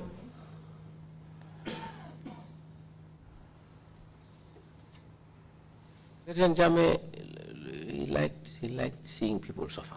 Yaya Jammeh dafa nekkoon koo xam ne bu bëggoon nit ñi di torox, di gis nit ñi torox. And Kate, are you suggesting he was a sadist? I'm coming. He enjoyed seeing people suffer. Dan bànneexu pour yaan gis nit ñi di torox. And begging him or pleading with him, wala di ko ñaan di jégalu ci moom. He deducted as a sign of weakness. Dafa gis ne loolu daal ak yoo xam la. And he hardly believed anybody, trusted anybody. Te du daan óolu kenn. Even if you bring somebody to him and say, well, we've spoken to the person, yes. Même sa soo indi nit ne ko kii wax nañu moom. Admitted. Mu nangu. He would say no. Dana wax ne déedéet. He doesn't believe. Gëmut ko. The only way he thinks you can get the person to talk is to extract. Ni nga ñu yaakaar ne mooy pour nga def nit ki mu wax mooy dangay génne dëgg ci moom. We missed something. He would have to extract the truth from the person. Foog nga génne dëgg ci waaj ci moom. Extraction ci forcé was in place of obtaining. Loolu nag la dal di yoon teg nag ci joxe nga jot ko ci coobareem. Interesting choice of words, Mr. Sambou. Ni nga tànnee sa ay kàddu, Mr. Sambou. Extraction. Yes. Mooy pour génne ci moom. Instead of obtaining, yes, or abstention. Yes. Am ci moom. Yes. In your statement, ci kàddu yi nga xam ne moom nga binda. You described it in other language. Dang ko wax ci beneen anami làkk. They extorted confessions out of people instead of obtaining confessions. That is true. Let me please let's replace the extraction with extortion.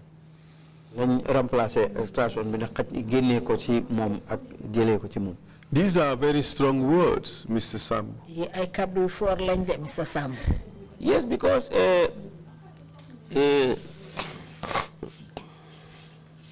like I said, the boss did not accept. He could not accept persuasion. He thought everybody there should be a show of power, so that he was the one up there. One and two, the person had to be. What do I say? Maltreated, yes, brutalized, yes, bullied, in order to, one, subjugate the person, two, get the person to cooperate, you know, and for you to go and face him with a file and say, sir, we've spoken to the guy, he has voluntarily written his statement, and this is, you wouldn't listen to that. In fact, you would think that you have come there not only to beg for the person, but maybe you know him or you are negotiating. And you would say, you want to replace him. And you would be in a funny position. So that culture, give him VIP treatment, that culture developed, metamorphosed in order to harden not only the agents or the, but to make everybody feel once you are in there.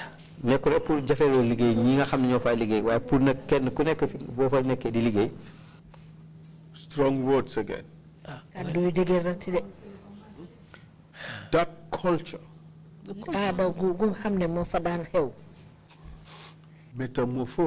metamorphosed and made these agents hardened. These are your words. Yeah, are my words. So the culture or torture became a policy of the NIA in order to secure information that Yaya Jammeh wanted from those who threatened his authority. Would you agree with that?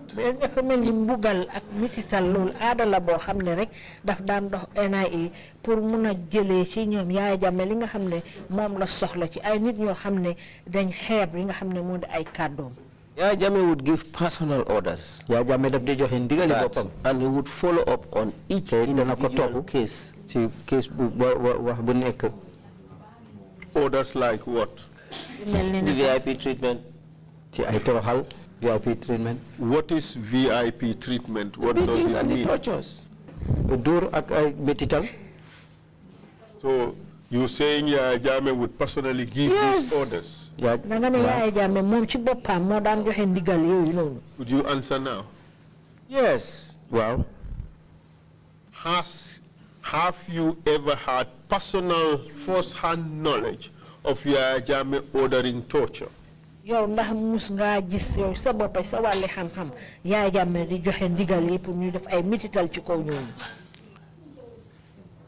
have not, but I know it has happened.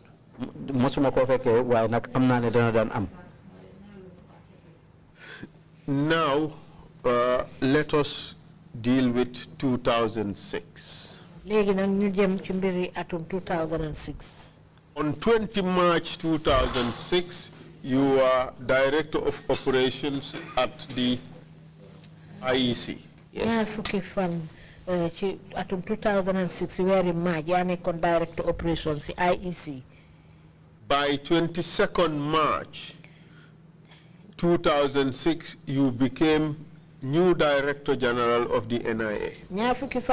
Very March 2006, Director General of NIA.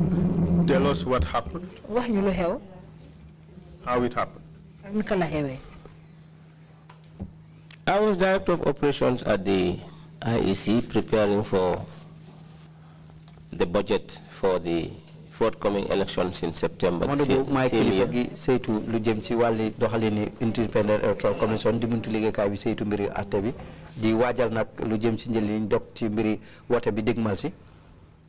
and I got a telephone call from State House to go and answer. Telephone call State House So I went. Madam. And was summoned to the Secretary General's office. Ñu daldi moy buna ci office Secretary General bi. At the time it was Mambouri Njai. Time bobu Mambouri Njai la. And he sat me down and said, wait for me. Toga tek ma mu ne ma xaar ma. Came in and out and said, come. Mu dugga ba génn fa bu jégi mu ne ma kaay ma dugga ci office am. That I have orders for you. Ci la ma wax ne am na ndigal ci pour yow. Orders, he said. Yes, I said, what orders? Ndigal bu mel naka. Said HE has instructed that you go and take over. His Excellency President bi joxe na nga dem jël NIA. Mané ko lan? Yeah, sure. Sit down and wait for your letter. Mune ma toga nga xaar sa letter bi. So I sat. Who was he referring to as HE? His Excellency Yaya Jammeh. Then Yaya Jammeh boba. So I sat down. Ma tok. After some time my letter came. Lol nak suma letter bi aksi. What did the letter say? Letter of appointment is acting appointment. Letter bo xamne ni moy ne tan nañ ma ci makama mi. Take over as acting Director General of the NIA with immediate effect. Ma nek nak di xamtu ni ci bop NIA ci nim gëna gaawé. And this would be your second coming. Second. Ñaareel yoon nga ñëw fa. Second. Ñaareel bi waaw. So I went and reported to the chairman IEC. So this is the letter. One ko ki borom kër yi buntu liggéey kay Independent Electoral Commission ne ko li moy letter bi. What do we do? I said, I don't know. Mu ne ma légui na lu ñoy def ma ne ko xawma. So I started. Who was the Director General at the IEC at the time? The chairman. Chairman, I meant to say. Late Nondi Njai. Late Nondi Njai, dem ci Yalla Nondi Njai. So I shuttled for about 2 weeks between IEC and the NIA. Ci digante bobu na ma jabante lu dem ci ñaari bés yoy digante until IEC I finally resigned from the ba mujjantal dal ma noppal suma bop liggéey ci IEC and took over at the NIA. Ma dal di jël nak NIA. Something must have precipitated this move, your sudden appointment as Director General. Yes. At the NIA. Yes. Tell us about it. I was informed there and then that there was an abortive coup. And amna coup d'etat and the then Director General Marena was involved. And he was removed.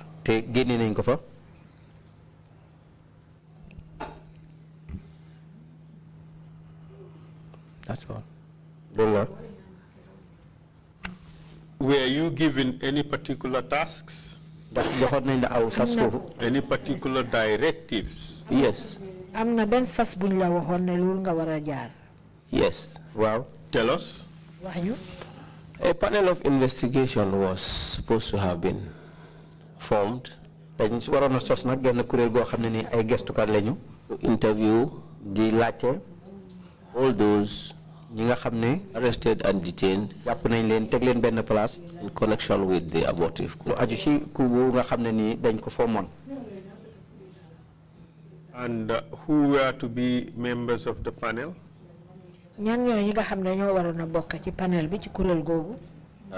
Officers from various armed and security forces formed the panel.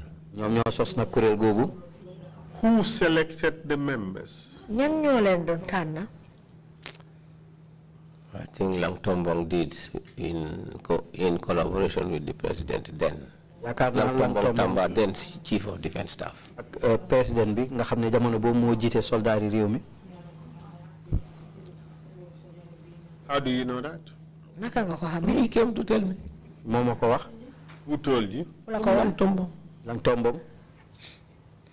So Lang Tombong Tamba and the president set up, basically, they chose the members of the panel. Legi Lang Tombong Tamba ak president bi ñom ñoo tan ñi nga xamne ñoo wara bokk ci kuréel kilifa yoy nonu. Yes. Well, you are to be the head of the NIA. Yow ya nekkon jité ki nga xamne mo jité NIA. Was the NIA represented in the panel? Ndax NIA amna ku len téwal ci kuréel gogu. Wow. Yes. Who was the person? The Deputy Director General Mamadou Haidara. Ki topon ci ki jité NIA Mamadou Haidara. How was he selected to be in the panel? Naka lañ tanné Mamadou Haidara mom pour mu bokk ci kuréel gogu? He was nominated by the then CDS Lang Tombong Tamba. Ki di CDS Lang Tombong Tamba moko tannon. As the new Director General of NIA, did you have to approve that appointment? Comme que yow ya nekkon Director General bu bes bi ci NIA ndax tan bobu ñu ko tan yow dang ko waruna nangu pour ñu tan ko ci? No, I did not have to approve. Dedet waruma won ko wiral wala orders came from above. Ndax ndigal bi mu ngi joge ko ci kaw. What was to be the role of the NIA, or your role as Director General? What was to be your role in this investigation panel? Ci kuréel go nga xamne ñom lañ tannon pour ñu def gëstu bobu yow mi lan mo ci won sa cër? The panel was to have been housed in the premises of the NIA. Panel bi seen wax liggéey yépp dañ ko warona defé ci biir NIA because there was a hall in upstairs in the main yard. That was like a conference room. Conference room. And it had enough space. So he gave instructions that the proceedings take place there. And of course, by HE, you mean? Yeah, Jame. Yeah, Jame.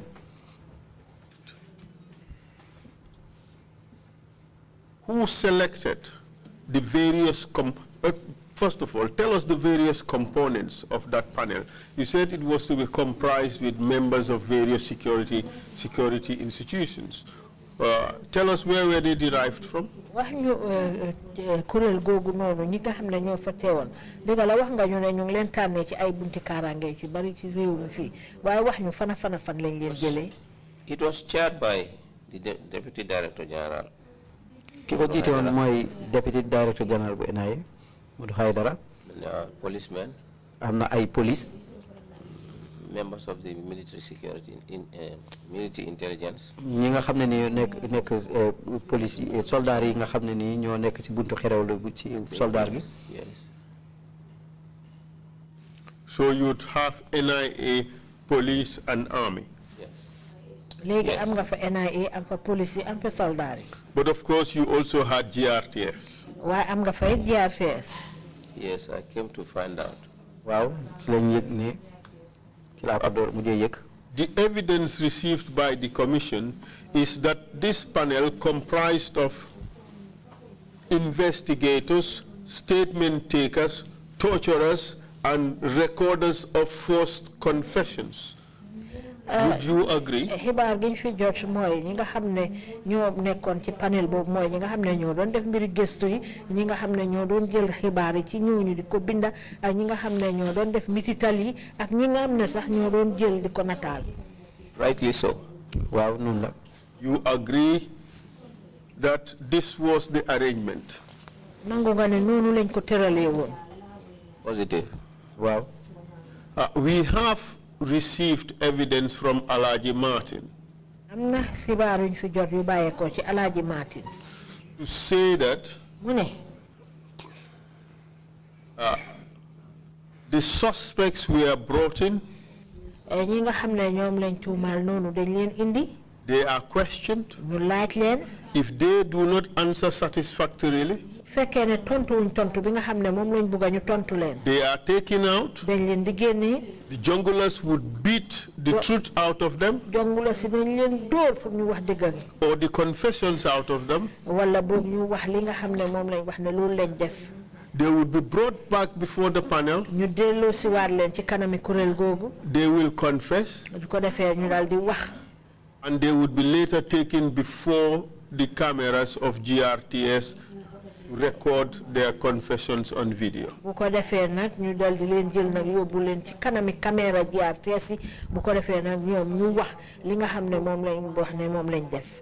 that the system? It's true, I heard him testifying here. And what is your view about what he said? Would you answer now? It's true.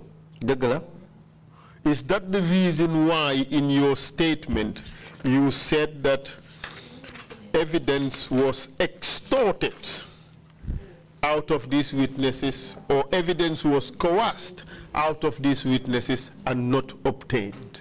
ndax loolu mooy wane ne li nga xam ne mooy kàddu yi seede yooyu doon wax noonu dañ leen doon forcé dugal ko ci ñoom pour mun a am kàddu yi ci ñoom waaye nekkut ne rek kàddu yoo xam ne dañ ko jëlee noonu rek ci ñoom ñu joxe ko. nekkut kàddu yoo xam ne ñoo ko waxal seen boppa jëlee ko seen coobare dañ leen ko forcé ba soxi ko ci ñoom dañ leen mbugal bañ wax loolu. Is that the reason why you said that in your statement? Yes, that is the reason. Mr. Chair, one last question before we adjourn for the day. Those who appeared before the commission were tortured to give the confessionary statements that they gave. Yes. ñi nga xam ne ñoo feeñ ci kanami commission bi dañ leen mitital pour ñu wax kàddu yi nga xam ne moom lañ joxe foofu. Panel, they were tortured before they gave the confessionary statements they gave to the panel. Kanami panel bi. Yes. Wow, develop. Please proceed. I have written in my statement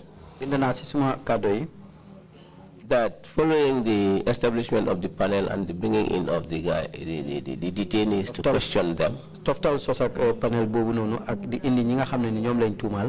initially it used to be during the day. And seemingly everything went well during the day. During working hours. But after working hours, I would go home. Apparently, detainees were brought in late in the night by the junglers. Some in civilian clothes. Some in their uniform. I heard some of them were black. That's when I found out who they were. And they were maltreated and tortured in the premises of the NIA up to early morning hours and taken back to Mile 2. I would only know when I came in the morning, and the security guards will tell me.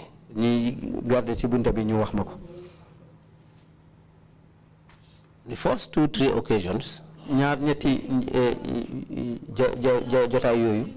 was to give briefings to HE, His Excellency, and I told him. I said, I heard some detainees are being beaten. He giggled.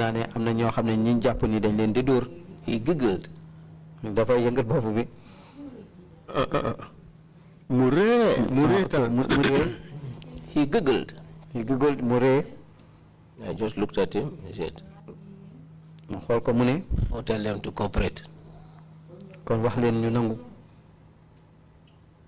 Were you being ordered to torture people to confess?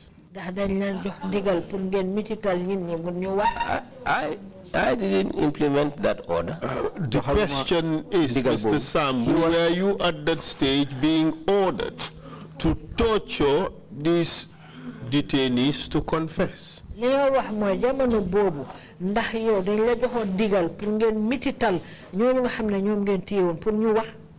The inference was that I didn't implement that order. I just went back to my office. We would come to all that tomorrow. Thank you very much.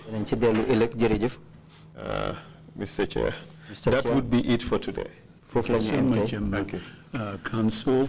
Mr. Sambou, you weren't when you didn't carry out that unlawful order to torture, where you tortured yourself. Never. We were told earlier on that when orders were given to torture and those orders not carried out, the fear was there that they themselves, those who did not want to carry out the orders, would be tortured. Were you or were you never tortured? I have never been touched. You have never tortured anybody? I have never tortured anybody and I have never been touched. Fine. When we going to come back tomorrow, do you have any more samples in your bag of notations by Jame on memorandum sent to him? The one that you showed us is very, very scanty. You couldn't tell the context of what Yaya was replying to in a very angry way. We couldn't read even that writing. You were the one trying to explain that. Sorry, interpreter, I'm just going on. But if you have more examples, if you can help us with that. bu fekkee ne ëllëg booy ñëw am nga yeneeni firnde yoo xam ne mel na ni bi nga fi wane sànq mel ni Yaya Jammeh boo leen bindee dara ba indi ko ci moom ay kàddu yu ñàkk teggin yi nga xam ne moom la dee binda ci kaw kayit boobu am na boo ñu fi woon tey na waaye leerut loon yow sax yaa ñu ko mënoon a leeralal bu fekkee ne am nga beneen bu gën a leer bi su ëllëgee booy ñëw ndax buñ ko mën a indiwaale. Please allow me to search through, Mr. Chairman.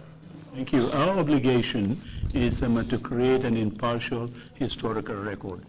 To take that memo that you gave us, and then all the things that you say, he's erratic, he's this, he's that, we need to be fair to him and see the context in which he was reacting, rather than reach a conclusion that this is coming from a madman or an erratic fellow. waaw ñun nag fii amul benn parparloo boo xam ne daal moom lañ fee mun a doxal loolu moo tax bu fekkee ne war nañ koo tuumaal jikko ñàkk a teggin ak mbir yu mel noonu nga xam ne mu ngi ko doon def dafa war a fekk nag ñu am lu leer loo xam ne am nañ ko ci moom lu ko mooy nag dafa mel ni niñ ko war a jàppee moom jàppee wuñ ko noonu loolu moo tax ñu bëgg lu leer loo xam ne ci la ñoo sukkandiku. Even the devil is entitled to fair treatment. Council, you have a point of order to raise. Yes, I had asked the investigators to put together a collection of such minutes. So we would at some stage have to put them in through an investigator, because to call the heads of the various departments would be difficult. But we can put them in through an investigator, and we can do it as early as tomorrow if the chair is interested, just so that whilst we are on this same topic, we could deal with it, and you can have a flavor of some of the minutes Yaya Jammeh would write to the staff in government. That should be very helpful indeed. Thank you, Council. We will, witness, you have something to say before we close for the day? I'm all right. I'm quite all right. Thank you very much. Council. I hope you all have a restful evening. And the Council, again, thank you so much. I ask you to stay and then go on. It seems as if you can go on now until... happy to go on. Thank you, Mr. Chair. Meeting is adjourned. We'll meet tomorrow morning at 10 o'clock sharp. Thank you.